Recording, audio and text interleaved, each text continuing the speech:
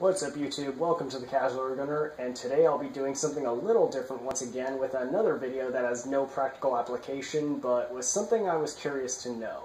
I'm definitely an airgun enthusiast, but I've also had a long fascination with medieval weapons and armor.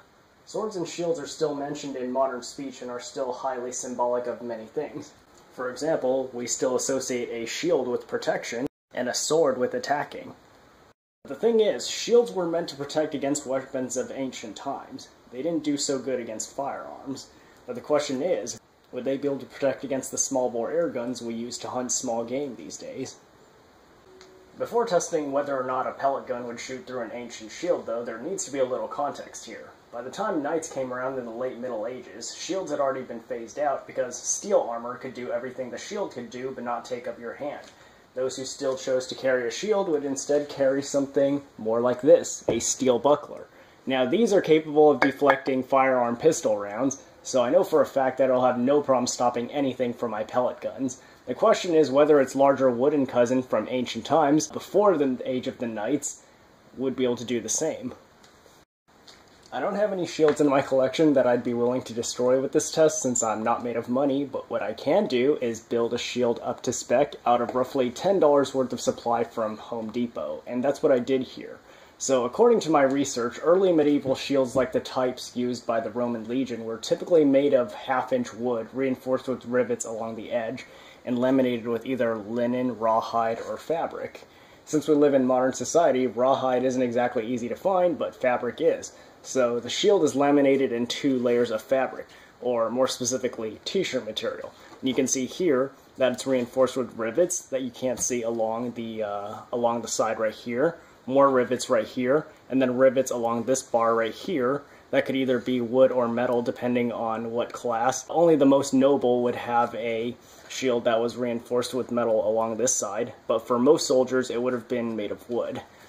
And of course the lamination of 2 t-shirt material as a substitute for fabric. And just to prove that the shield is up to spec, I'll test it out with a variety of medieval weapons before going at it with the airgun. First up is going to be with our sword. This is the M-Tech Defender Extreme, which is a cheap beater sword that I'm not afraid to damage during this test, and it's made out of 440 stainless steel. So this sword actually is functional and can be used in battle, although it's far from ideal. I can get into that more in another video, but just know that this is a real working sword that actually can kill someone.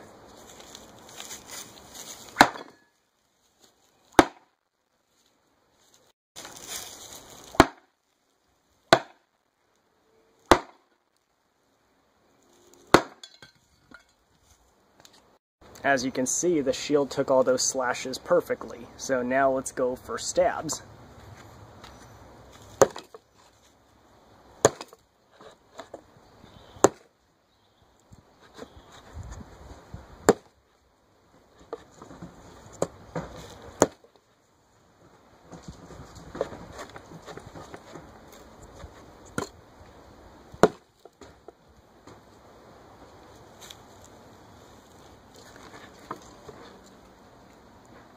No back face deformation, nothing out the back. It stopped the stabs also. Next up will be my compound bow and 3 arrows, one of which has a field point, the other 2 have bullet points. Now I placed 3 water bottles behind the shield, so if the arrows go far in and deep enough to hurt the wielder, then the water bottles will break. So let's see what happens. And I'll be shooting from a distance of 25 feet.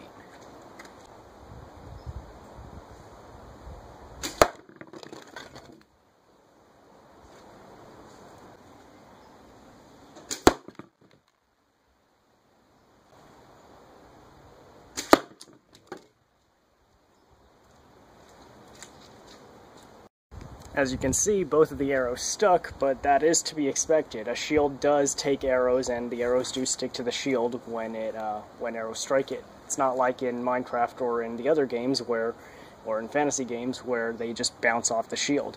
But if you look at the back, you'll see that neither of the arrows managed to make it.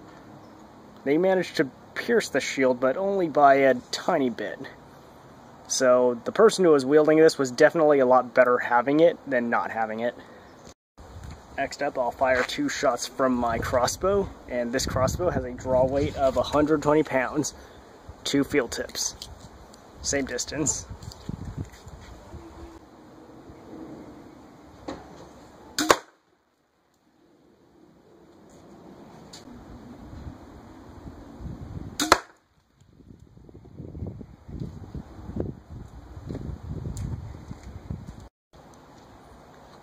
Now the crossbow did some more damage, and you can see that it went deeper than the regular arrows, but as you can see, it looks like if the person was directly behind the shield and had the shield right up against them, yeah, they're probably still going to get hurt. But if you were holding the shield away from yourself, this would no doubt be really scary, but the shield still would have saved you from the crossbow.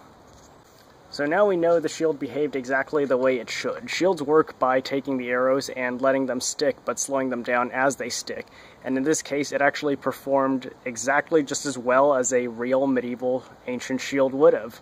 So now that we know that the shield behaves exactly the way it should, we can move on to the air guns to test the theory. First, we're going to start off with a Crosman American Classic, 10 pumps, shooting H&N Barracuda greens at the same distance, 25 feet.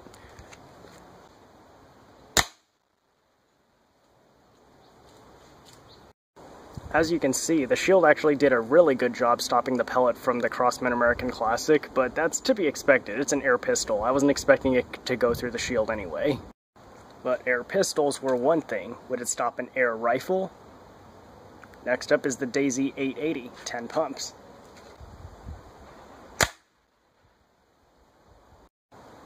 Now with the Daisy 880, you can see that it definitely made a deeper hole there, but I felt the other side, and nothing came out the other side. There wasn't even any backface deformation at all. And this is why the lamination was so important in these shields, because if this was bare wood, that pellet would have gone straight through. So the lamination definitely gave the shields a lot more strength than they would have been if they were just bare wood. Since the Daisy 880 doesn't cut it, it's time to step it up to 22 caliber. The next shot is going to be another H&N Barracuda green out of the Gammo Swarm Maxim in 22.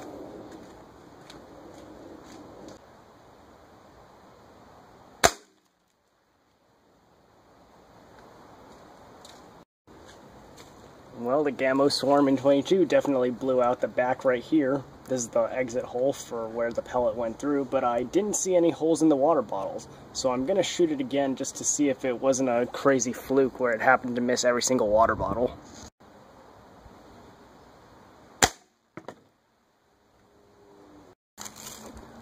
Entry hole in the front. Exit hole right here in the back. And I don't know if it shows up on the camera, but that's the pellet right there in the bottom of this water bottle.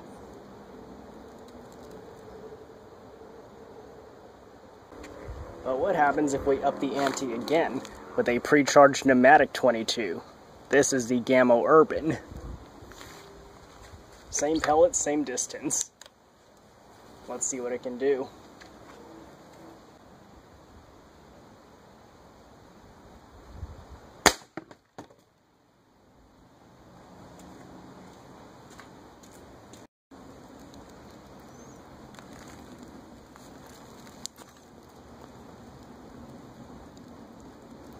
Entrance hole, exit hole.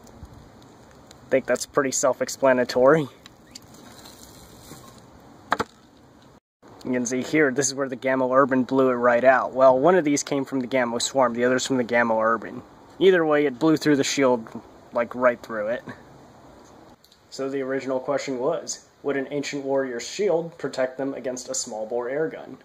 Like many other airgun questions out there, it really depends on the gun. An air pistol? Yes, it would protect them completely. A multi-pump air rifle? Yes, completely. A break barrel air rifle? I would actually argue yes, it would protect them. Because if that shield wasn't there, that pellet would have passed through that water bottle completely. So, similar to the crossbow, it'll probably be a scary or painful experience, but not deadly.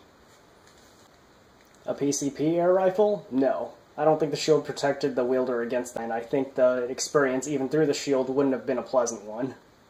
So in this case, I would argue that the shield did not protect the wielder against the PCP air rifle. Anyway, hope you guys enjoyed the video. Like it if you did, and check out my channel if airguns are your thing. And thank you for watching today's departure from the norm.